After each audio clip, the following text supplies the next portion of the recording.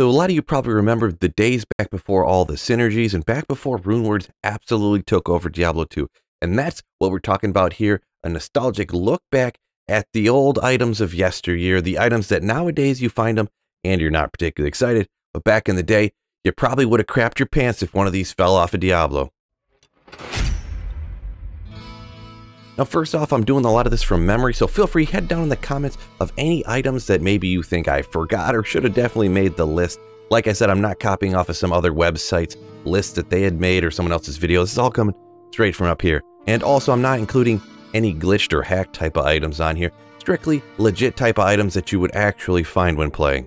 Now, first up is a unique item. Of course, it's going to be a unique item because runewords completely almost eliminated most unique items here in Diablo 2, and this is also for a type of build that isn't used nearly as often now, but was absolutely godly back in the day, and that is the grandfather that would absolutely slap on that Whirlwind Barbarian. This item is incredibly rare, and now that the Whirlwind Barbarian just isn't quite as good as it used to be, along with the way that obviously grief took over for every single melee character in the game, the grandfather has just fallen to the wayside. It's not nearly as exciting to find unless it's one of those items you're searching to get on your single player holy grail. But back in the day, this was an absolutely god tier item and a legendary trophy item. Next up is kind of a budget version that was used back in the day on those Whirlwind Barbarians instead of the grandfather, because let's be honest, normal mortals like me and you probably couldn't find ourselves a grandfather. Maybe you did, let me know in the comments, but I was lucky enough back in the day eventually get my hands on one of these, a Hellslayer. Nowadays, obviously, there's absolutely no reason to use this with how crazy the budget even runewords are, but back in the day, all that percent to maximum damage was absolutely god tier. And we'll keep going with one more for that Whirlwind Barbarian. There's quite a few here, but remember, this Whirlwind Barbarian back in the day was absolutely amazing, and that is a CCBQ or a CCBE. Now those are Cruel Colossus Blade of Quickness, or the E would stand for Evisceration. Myself, I got lucky enough to almost find one of these. I actually picked up and identified a Bullrog Blade, and it ended up being a Cruel Bullrog Blade of Evisceration. Unfortunately, much like today, if an item isn't absolutely perfect, people don't want to give you nothing for it, and the Colossus Blade was the most desired one, probably because of the attack speed. Nowadays, these pretty much aren't even found because, let's be honest, when's the last time you picked up a Colossus Blade that was blue just to see what rolled on it? I've been searching to find stuff like this on single player just for a goofy, funny kind of trophy item. Haven't found one yet, though. Alright, we'll jump off of that Whirlwind Barbarian and move on to a caster item. Now, let's see, nowadays, you're obviously going to be using a Spirit Shield, but that rune word wasn't around all the time. What did everybody use back in the day? Well, one option that a lot of people use, and it's actually an incredibly budget item you can find pretty early on if you get lucky, that is the Lidless Wall. Now, it's essentially like half of a Spirit Shield. It's got 1 to all skills instead of 2. It's got 20 faster cast rate instead of that 25 to 35. It's missing that res, but what you do add on there is that 2 mana after kill. So this was a great option for obviously sorceresses, and that mana after kill went great with a Javazan as well. Also boosting up that lightning fury damage, the 1 to all skill. And we'll talk about another shield. This could be used on casters, but this one maybe a little bit more on melee, and it is still used nowadays, but I do want to mention it because it was almost like a myth back in the day, to me anyways, and that was the Storm Shield.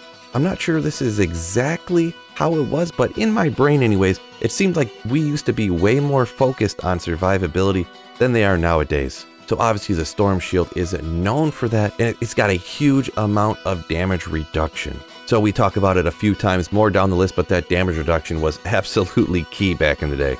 Next up is one that's kind of making a revival with Terror Zones, but that's actually 2 to skill amulets, more specifically 2 to skill rare amulets. Now back in the day, I don't remember if there wasn't crafting super early on. Feel free to hit me up in the comments to let me know. I know it went through a little bit of a change with the recipes. Maybe the recipes were too hard to do back in the day around the 08-09 patch, but you could find 2 to skill amulets at a much lower level than you could now. Since the amulets have to be level 90 or higher, you could pretty much only find them off of Diablo, Neolithek, or Bale up until the introduction of Terror Zones here. Now obviously you can find 2 to skill amulets all over the place, as long as you're in a Terror Zone. But I used to find them all the time just in places like, we'll say, the cow games. So instead of the crafted caster amulets like nowadays, those rare amulets were the absolute go-to with 2 to a character skill. Now next up, when I talked about the Storm Shell, I did mention that damage reduction was key back in the day. That was everybody's go-to, so you're probably not going to be surprised by this item. You've seen it on every single Amazon at minimum, and that was the Shaft Stop. There you get a bunch of life, you get a bunch of damage reduction, and that was essentially what everybody was looking for.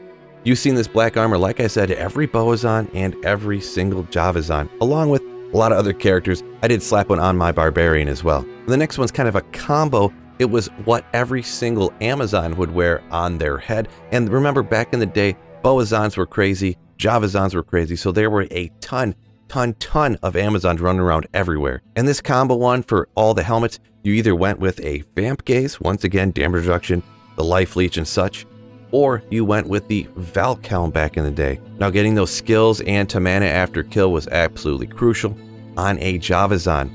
Nowadays they're kind of mana hogs, and even back in the day they were too. Getting the mana after kill on the Lidless, getting more mana after kill on the Valhelm really would help you out in the cow game. And yeah, the V-Gaze, of course, continuing that idea of survivability, getting more damage reduction there up on your helmet.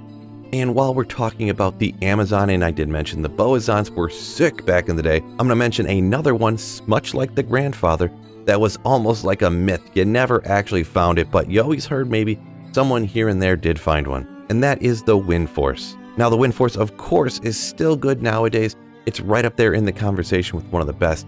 But back in the day, honestly, people weren't even sure it existed. It was so rare. This was one of those items that would literally go for hundreds of dollars on eBay. And yeah, eBay was around in its infancy, but man, literally hundreds of dollars this item would go for.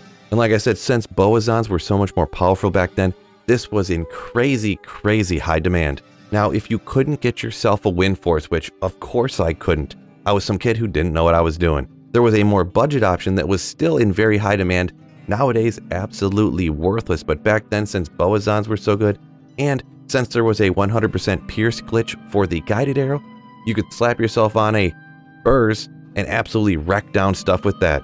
Now this infinite guided arrow glitch is the guided arrow would go through a monster, and because it was guided, it would turn around and come back through the monster again and again and again, and you would just have them going back and forth, and you would just absolutely melt individual monsters with that burst. That's why they were so in demand. Not to mention the Wind Force was almost impossible to find, so this was another great option. So what are some of your favorites that back in the day were worth a ton and now aren't worth anything at all? It's a nice, fun, nostalgic look back at history. Peace out, fellas, and don't forget, keep slaying.